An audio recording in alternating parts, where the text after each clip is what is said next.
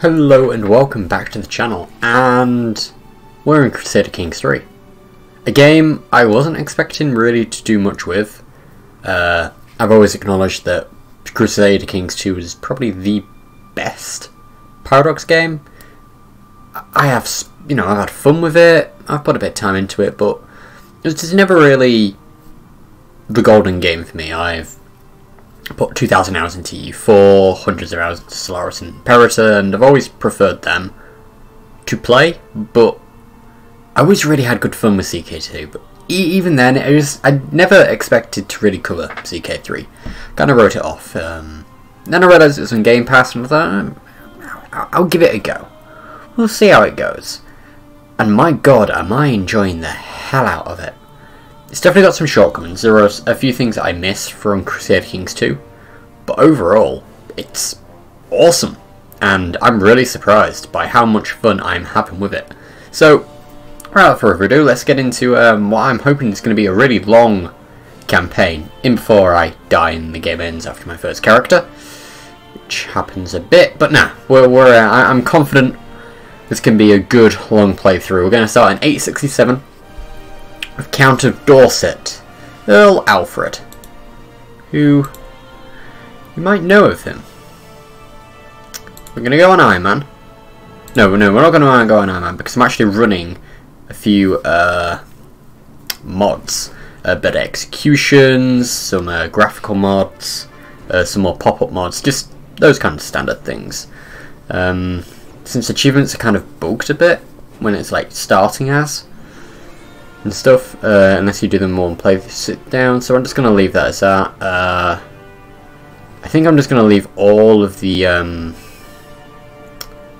rules just a normal.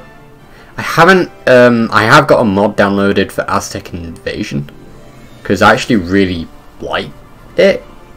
I know I'm probably in the minority of that, but it's, you know, I quite like having the secondary threat, because if you're playing over this way on Western Europe, you don't really have to tangle the Mongols, and the Aztec Invasion mod's actually very interesting. They've added a lot of stuff into it, so if you end up being subjugated by the Aztecs, there's a lot more interactions to do, and it's quite fun. But nah, I'm not using that, so that's for another video. But yeah, we're just going to leave this all on normal. So,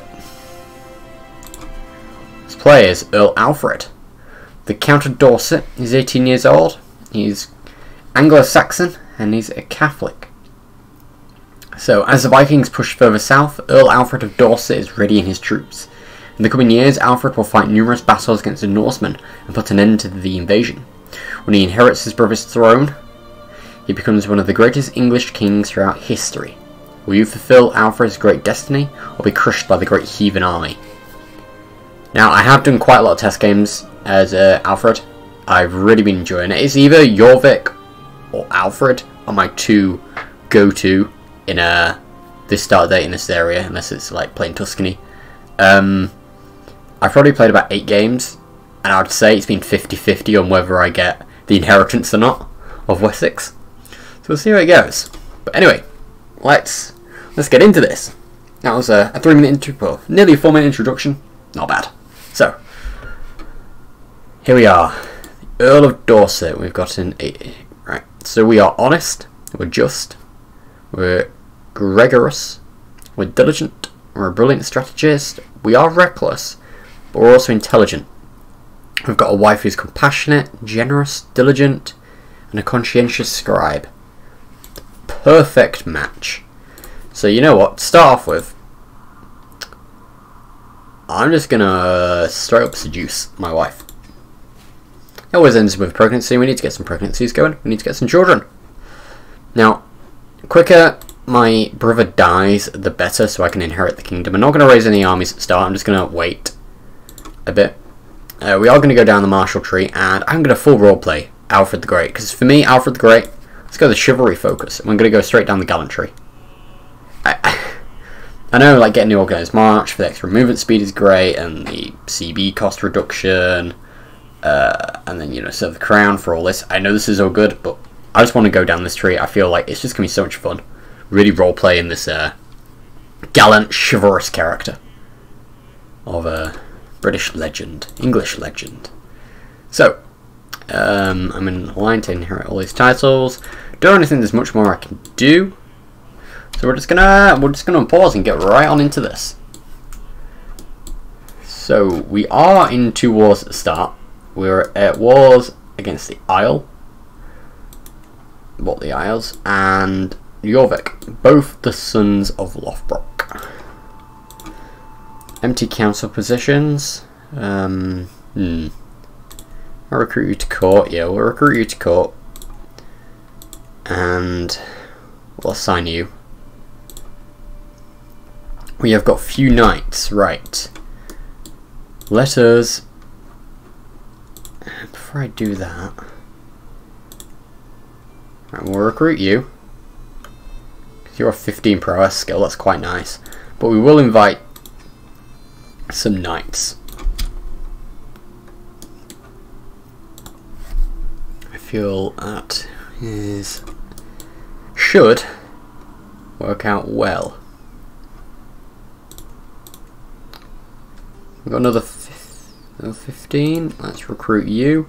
Because knights are great in this game. Knights are, in my opinion, they're a bit overpowered. In fact, turns out the levies are more a hindrance, if anything. But yeah, we'll see how this goes. So, our first martial event: training a warhorse. As I inspect the stables, my gaze is drawn to a stallion kept away from all the others. He throws his head and stomps his hooves, displaying his powerful hindquarters and well-arched neck. This creature has the best, sorry about that, best of conformations and the worst of tempers. I have never seen such a warhorse before, but the stable master insists that he is impossible to train. Oh, are we going to have an Alexander moment here? I not want to back away from the challenge. I might get a martial lifestyle perk. The horse might become your own steed. Such a fine steed will fetch a hefty price. My stable master will learn a lot from taming him. Now, that's the extra knight effectiveness, 20%. That is awesome. But I am not one to back away from a challenge. Alfred, the chivalrous. Come on, please tame the horse. So, training a warhorse. The horse pins his ear back as I approach. His disregard for me crystal clear. The first meeting is important to earn his trust and respect, and I need to decide how to go about it. A steady hand is required to tame the beast. If I am gentle and move slowly, he will trust me. Everyone has their price, bring forth the apples. Right, so prowess, diplomacy, intrigue. Diplomacy. I mean, my prowess and my diplomacy is both very well. And looking at this, I feel like, yeah, he would definitely go the diplomacy route. So if I'm gentle and move slowly, he will trust me. No matter what I try, the horse refuses. Balls. He refuses to listen. My attempts leave both him and me sweating and angry. And I leave the stables late in the evening, and I know that I'm not coming back anytime soon. We didn't have an Alexander moment. That does not bode well. Anyway, we need a court physician. So I'm just going to appoint my bishop. So he likes me a bit more now. You haven't had any kids yet, have you? No.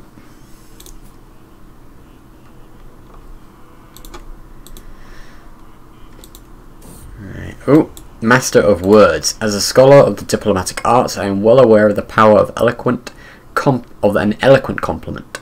Showing admiration. Words. For a woman's best quality, it's a short path to her heart. The next time we meet, I shall compliment. Warm and gentle heart, brave and unfettered spirit, noble and loyal nature, spontaneity and vigour. Warm and gentle heart, because she's compassionate and she's generous.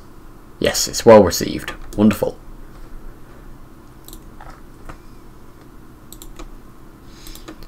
Wonderful indeed. Let's just pump it up a bit more. An unworthy challenge. At first I thought the simple footman a fool for stepping onto the training field.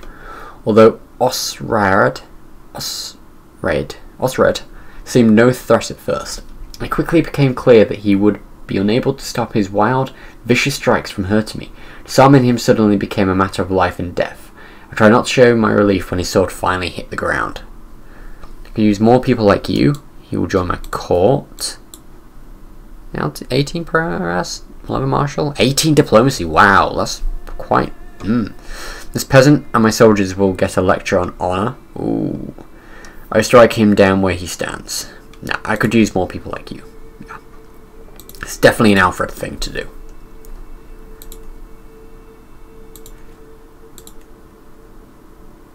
Being raided? Oh no, it's my liege's being raided. Come on. Die. Die, die, die, die, die. You're feeling fine. You shouldn't be feeling fine. Ah, my wife is pregnant. Wonderful.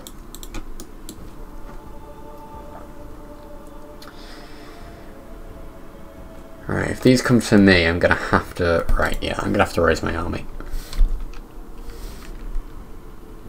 Oh, wait, no, we're already being raided by Gilland. Yeah, I can't do anything about that.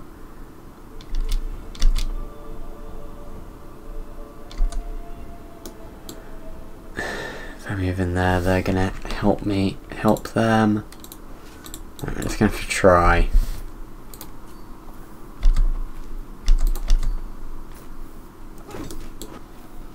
Yeah, of course they were gonna reinforce.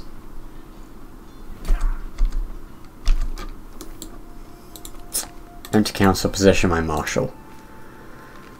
Oh, that's typical. How many knights did we lose? We lost 1 knight. Yeah. I should have just let them raid me.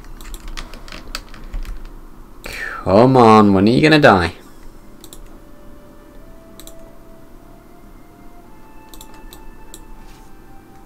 Let's just disband the army. That was a mistake. Right, a reading and a reading. Wedding? A reading! Celebrations had come to an end and the evening's entertainment seemed to be over, when the Countess suggested a reading. I cloaked in her eyes, wondering what the guests would like to hear, and I see my chance to impress her. So something pious, let's be entertained. Spiritual medicine will give us a chance to learn. Let's be entertained. As the cloak drones on, I can tell... Oh dear. While I'm thinking of how to solve a situation, my guest suddenly chimes in and asks, may I humbly suggest we read modern philosophy instead? Ah. Okay. Oh dear. Right, my beloved wife. The servants have all been sent away and our bed has been decorated with seashells. As the Countess enters our chambers, she smiles and joins me without any hesitation. With the help of hands, mouths and limbs, we reaffirm our devotion we swore before God, perhaps in a more carnal fashion than intended. She is now my lover. And the name of a child, she wants to call him Alfred. And he's also intelligent. Yeah, he can be Alfred II. I like that. Alright. With this money I've got, I'm going to get a claim on Devon.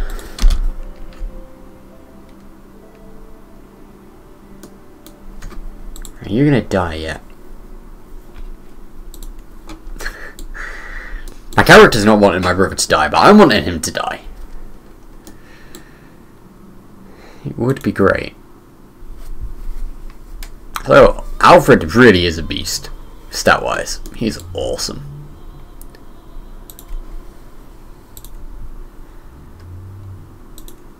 Low county control in Dorset. Oh, there we go. We've just inherited Wessex. My brother has died. Oh, brother. And we're not in war. We're not in any wars. So, yeah, Jorvik won their war. East Anglia are free. Ooh, interesting. Interesting. Usually, when the R's take that, I try to grab that as a first target. So we need a new marshal. I'm now a mighty petty king. So you're currently my spy master. Can I get good? Oh, I can get very good spy master. So let's reassign you, and let's put you in charge.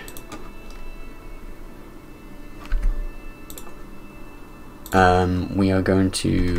You're controlling Kent. What's my control? 95. Now let's switch you over to Dorset. We've got quite a bit of money. We're going to keep that for... Right, we have got raiders coming in. Could raise all my armies. Right, we have got 2 more holdings. So what are my titles? Petty Kingdom of Wessex. Right, we've got 3 petty kingdoms under our control, which is fine. Well, all the petty kingdoms are under our control directly. I need to get rid of 2 holdings.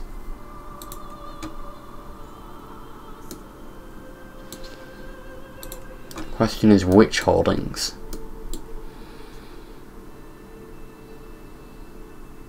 Winchester and the Isle of Wight. Now I shall grant them. Who do I want to grant them to?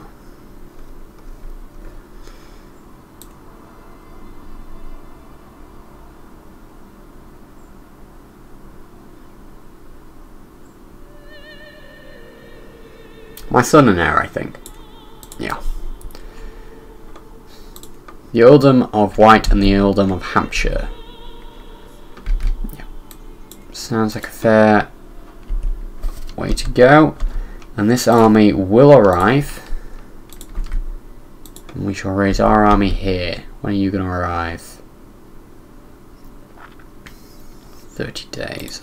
Okay, let's switch that to there. Can we? Yeah. Nope. You're not going to raid us? Okay. Right, we're just going to let the money tick up a bit. Once we get... Then we'll probably go on a pilgrimage or something, maybe hold a feast. When we get our claim.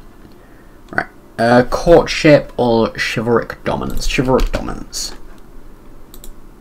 But at the same time, let us... no.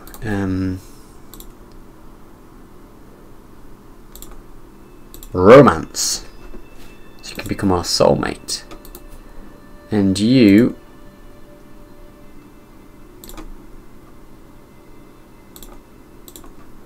I'm going to give you a guardianship. I shall educate you. My sister is married to the petty kingdom of Mercia. Okay. Romance, declaration of love. So the time has come to let my feelings towards Petty Queen to be known. I want her to remember this day for the rest of her life.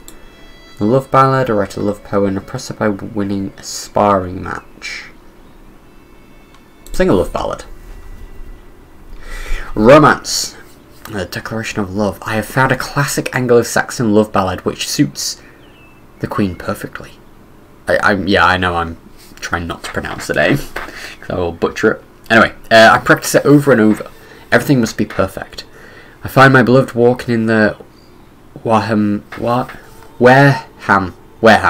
garden. I'm English, I should know this. Gardens, surrounded by her friends. With my heart beating like a hammer, I kneel before her and sing. Her cheeks turn into a deep pomegranate red, but she does not interrupt me. Her companions all look pleased, or jealous. Surely a good sign. You have a beautiful voice, my lord, she says, before she hurries off. Her friends are quick to follow. I stand up on shaking legs, watching them disappear between the hedges, my heart beating harder than ever. She will not resist my charms for long.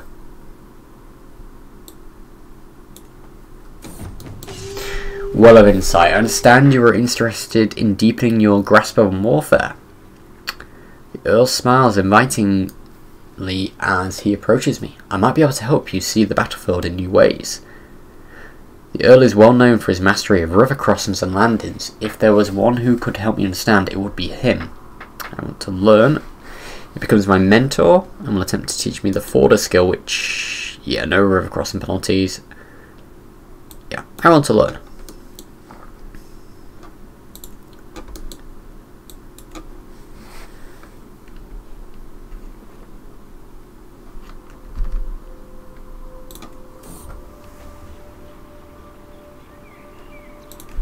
Romance, an embarrassing odour. Oh, I've scudded into invitation to a feast in Wareham, and a seat close to the Petty Queen. Despite my determined attempts, I am failing to strike up a conversation. She's probably rendered speechless by the intensity of my affections. Suddenly, the loudest fart I have ever heard erupts from our table. A few of the guests are looking at her. I must save her.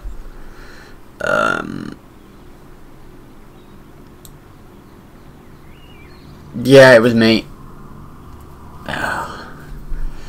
It was me. I want my life. It was me who did the fart.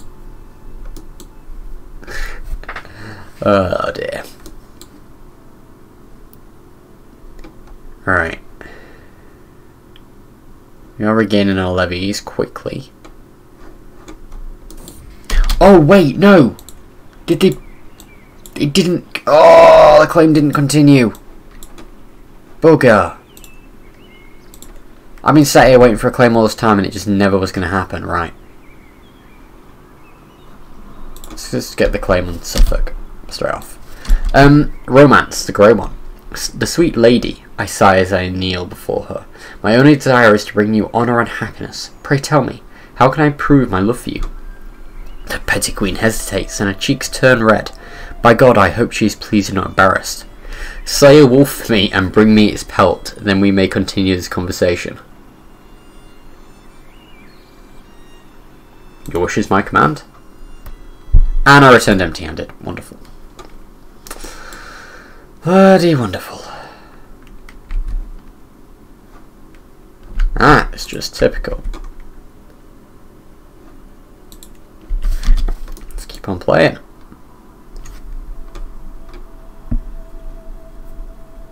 I can't believe I missed it. That wasn't continuing. That claim, that is annoying.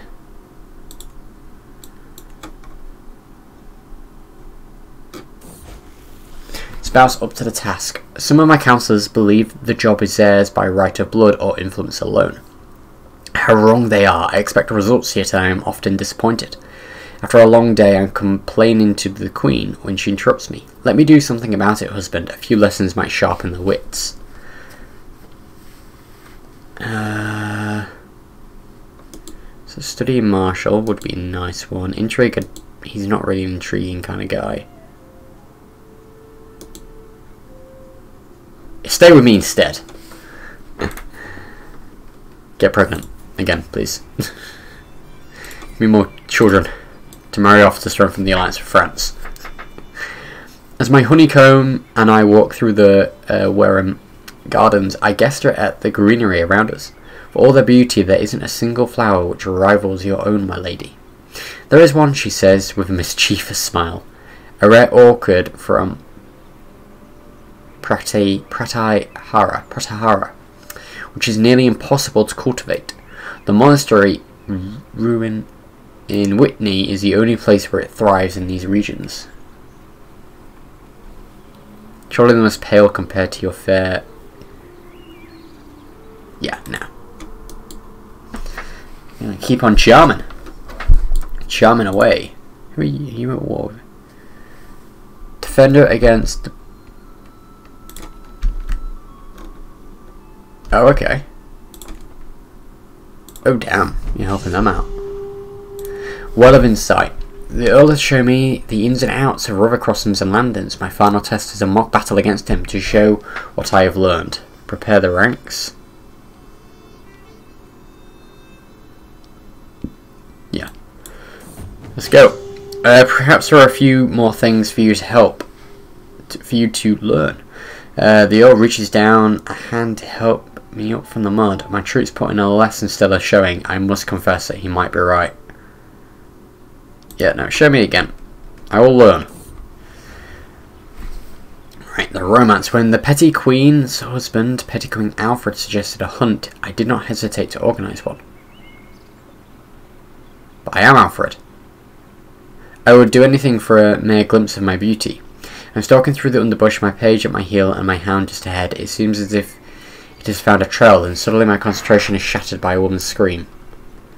I'm coming for you, my love. Perhaps it would be wiser to send the page. No, I'm coming for you, my love.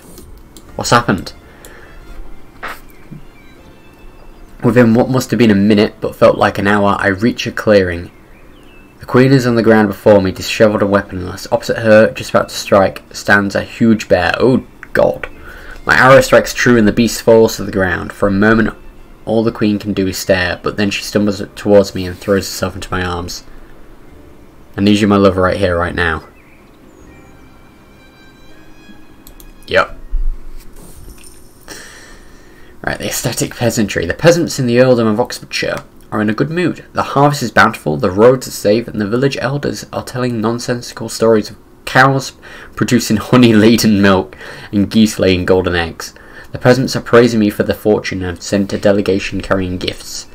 Gracious sakes, have they gifts and treating sent authorities to collect more? Oh God, no. No, they need their surplus more than I do. Yeah, that's what Alfred would do. Yeah. And on that note, I'm going to end the first episode here, I think. So yeah, a pretty slow episode. We would have had a claim by now if I'd realised, but oh well, it is what it is. But yeah, by next time, you know, try and grab East Anglia and Cornwall in the next episode, hopefully. And then try to go after Mercia. But yeah, so anyway, thank you guys very much for watching, and I will hopefully see you in the next one. Goodbye for now.